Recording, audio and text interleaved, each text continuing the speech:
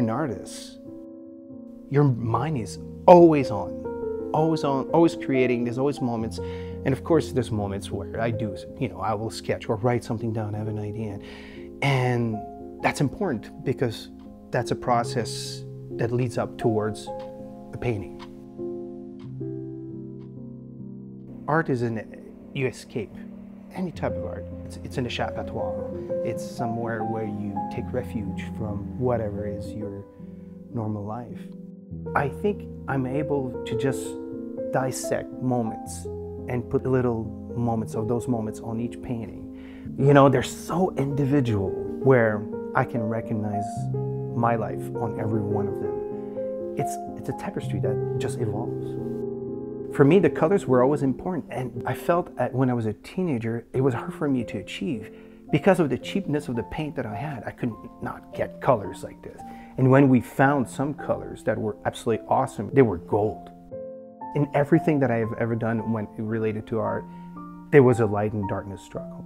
And even though the piece, the abstracts I'm doing right now, there's a lot of colorful elements to it, if you keep looking at the painting for a while, you'll see the darkness into it, or you'll see the depth into it, and it'll bring you in.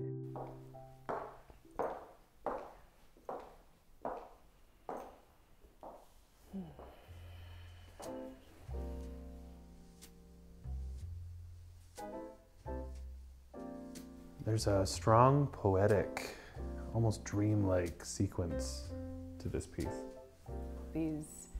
These nodes of impact and invitation. And the one that catches my eye when you look at those is this shadowing that's coming in on all of it. And like what's leading what, right? It's like the light and dark conversation for sure, the shadow and the light, but is it light with shadow? Is it shadow with light? This both and? Almost a river-like flow to this painting as it moves through. Like, fully I agree. can feel it. Fully agree. It's a beautiful in the purple, that royal purple female figure comes through, and then the joy and the light follow behind, and maybe that's the next step in that journey. And I love how Sylvain has juxtaposed, if that's the conversation we're feeling right now, juxtaposed both ends of the piece with what feels like ambiguity and question with these crossroads. It's a completely different world, even though some of the colors are consistent, but that you get a whole new rhythm. You get right in here and you actually feel like you're looking at the reflection on a pond. Yeah, it looks like the canvas actually has texture and wave to it. And then it's got this stark piece of joyous color that comes through, exactly what you would expect in a song. But the size here, there's something about the scale compared to the last piece we were looking at. Bigger periods of time that may be being reflected. And there's these almost, like you look at the lines that are consistently throughout, sort of that everyday life.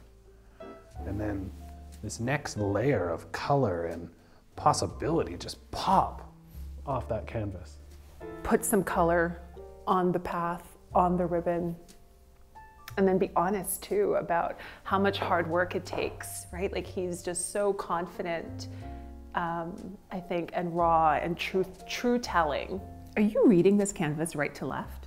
I am. Me too. Like the story goes this way to me. The story goes this way. It's really interesting. I think it's because of the gravity with these, like where we were talking about these linear lines going that way, and I feel like that's why I'm drawn that way.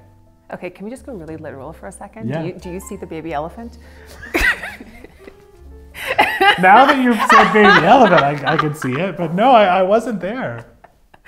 Oh, the power of abstract, right? You can read it at this philosophical, existential level. Well, that's one of the beauties of art is everybody sees something, and maybe it's a little bit of themselves in every piece. Right. Just as the artist puts himself into the painting, it's funny how we pull ourselves in or out of them. Ooh.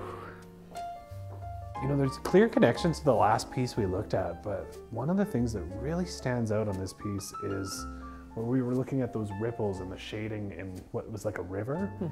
But the shading, it really is intense, or more intense in this piece. the innuendo is coming through far stronger to me.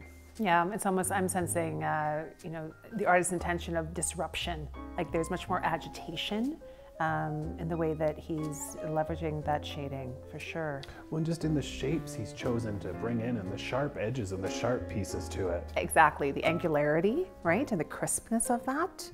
The sense of muting as well, right? Like celebratory, but then let's be honest about where at times it's been softened in our lives as well. Mm-hmm. Either intentionally by us, as the intentionality of the artist, or maybe by an external force.